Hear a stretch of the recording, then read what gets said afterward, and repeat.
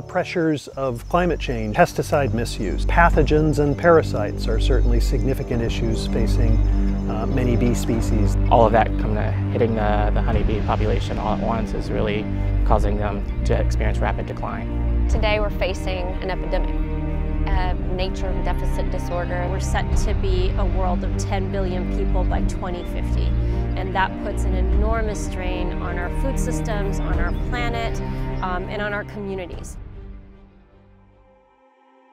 It was about 10 years ago, and I was in my studio in Manhattan, and I turned around and I saw this little tiny honeybee in the middle of the rug.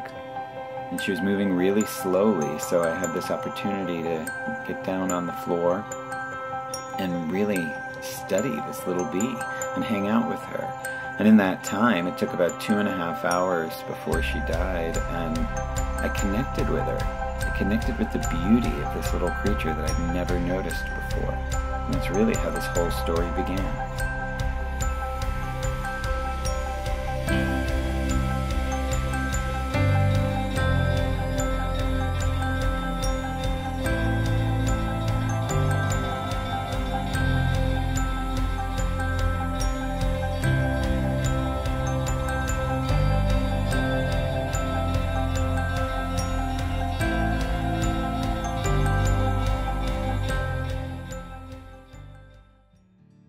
Dear Mr. Willey, my friends and I like bees 1,000 a lot. I saw your bee murals and I heard that your mom was an artist.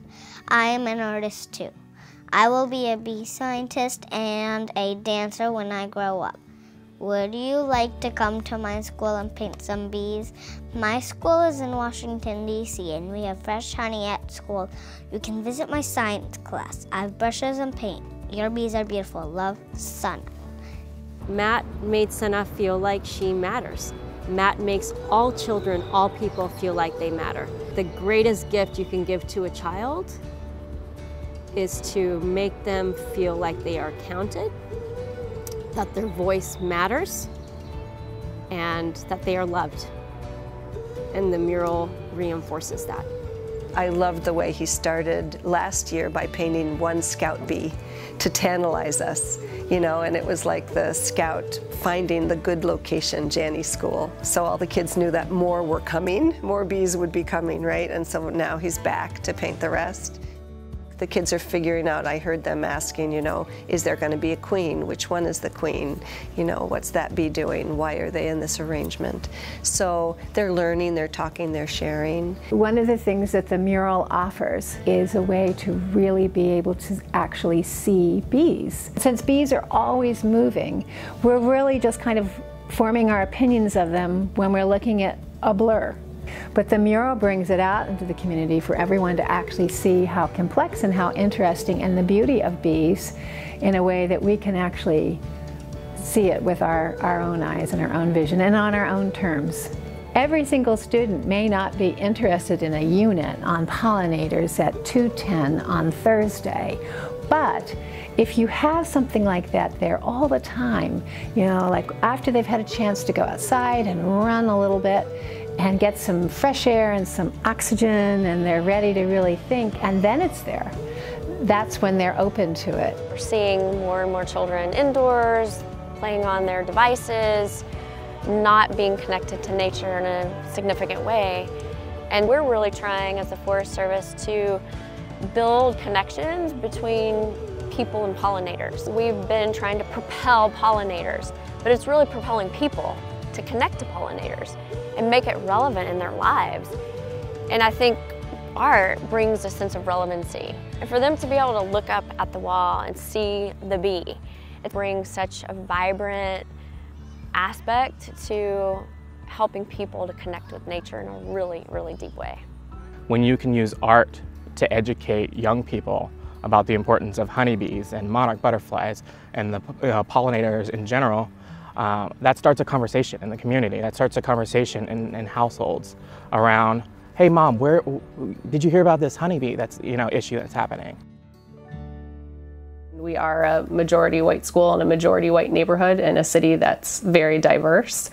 And when I think about the impact that I would like our children to make in the future, it is working across differences. It is recognizing the uniqueness and individuality of others. When we were hoping that Matt would come to Janney, I think one of the most intriguing parts of it for me was about how we could use this project to make connections across the city. I'm Davia Walker. I'm principal here at Neville Thomas Elementary School. We have approximately 400 students coming from the Paradise neighborhood in far northeast D.C. They're a lovely group of kids. The community is really welcoming, but it's disadvantaged in a lot of ways. One of the ways is that it's a food desert. Being a food desert, our students have to go more than 1.5 miles away just to get to the nearest grocery store, and close to 1 mile away to get to even a fast food restaurant.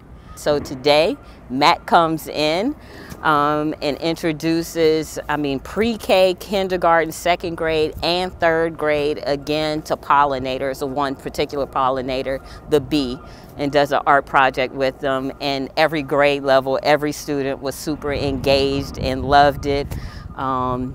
And I got to join in, which is even better. And he's painting a bee right here. So it'll make sure that our students understand that, not only what happens in the classroom stays in the classroom, but now it's out in their play space. And they'll see the different gardens that we're actually creating here, so that they'll see the real connection between them.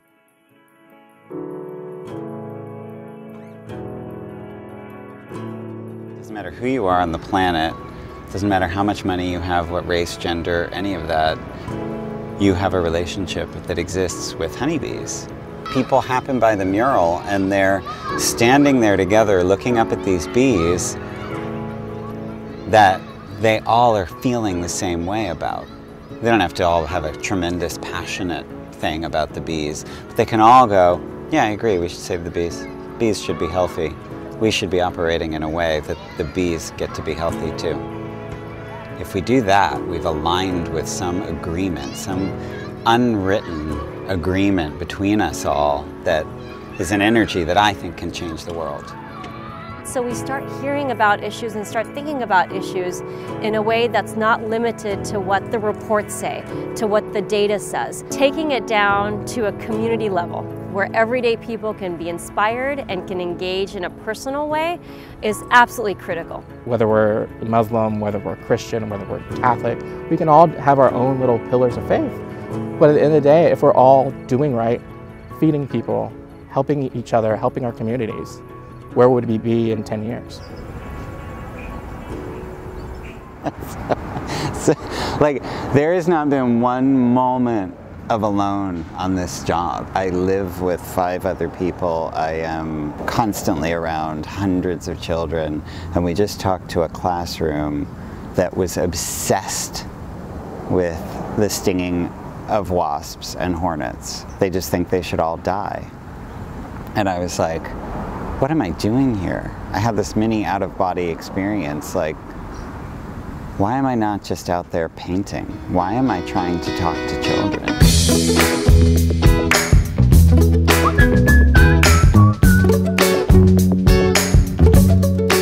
Today, we totally nailed it. Got them excited about the bees, got them engaged with the story. I'm learning how to tell this to a 3rd grader as we speak. And today, I feel like we got it.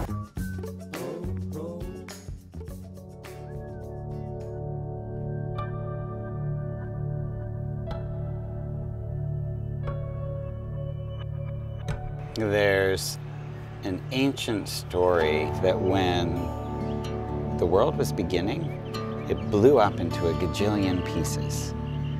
And basically, every human's job is to find their sense of purpose, connect it with one of those pieces, and then bring it back to the whole. It's not about fixing the whole thing.